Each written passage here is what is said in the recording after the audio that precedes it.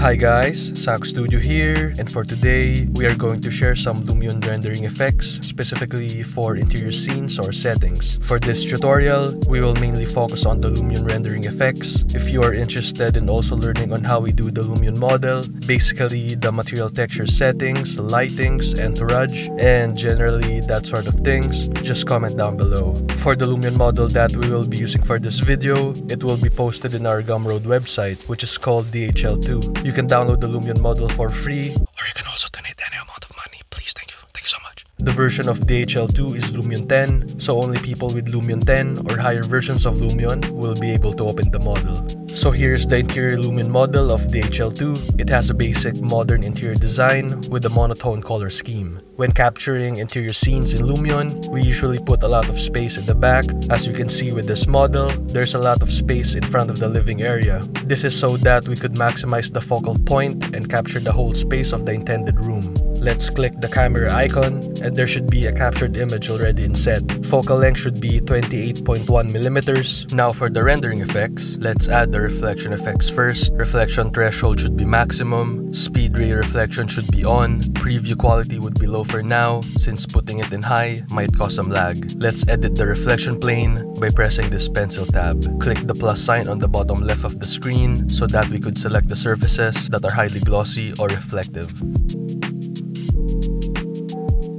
After the reflection, let's add the global illumination effects. Sun max effect distance should be 10 meters. Reduce spot will be 0.2. Fall of speed is 0. Sun amount will be 0.2. Okay, this is good enough. After the global illumination, let's add the shadow effects. Sun shadow range should be 156 millimeters. Coloring is good at 0.3. Brightness should be 0.1. Interior exterior would be 0.5. Shadow correction should be maximum or 1. And Omnishadow is 0.7. Also, the soft shadows and fine detail shadow should be on.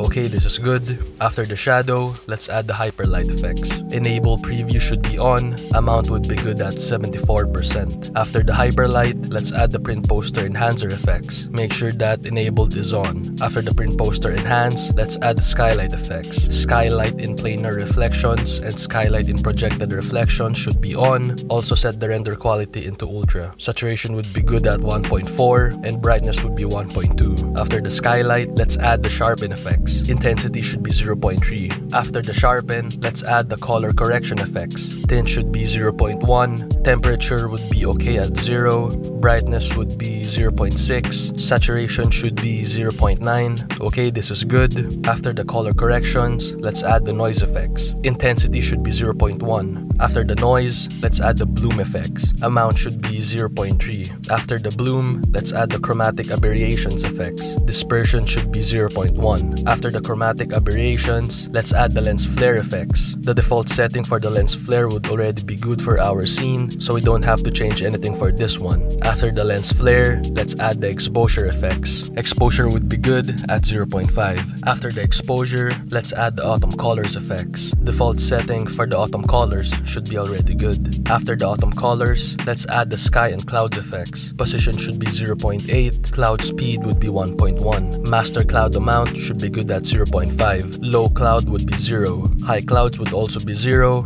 as well as the cloud brightness, cloud softness, and low cloud softness removal. Sky brightness should be maximum or 1. Cloud high preset should also be 1 or maximum. Overall brightness would be 10 or maximum. After the sky and clouds, let's add the sun effects. Sun brightness would be 1.9. Sun height would be good at 36.2 degrees. Sun heading would be 122.7 degrees. Okay, this is good enough. After the sun, let's add the volumetric sunlight effects. Brightness should be 0 and range should be 0.1. After the volumetric sunlight, let's add the analog color lab effects. Amount should be 0.2. Style should be good at 1.6. And that is pretty much it for the Lumion rendering effects. Let's now render this image. We usually use the print size or 3840 by 2160 so that the image would be able to handle the post-production process well. For the post-production process of this visualization, we will be making a separated tutorial video for that. We hope that you learned something new from this video. Thank you so much for watching and have a good day.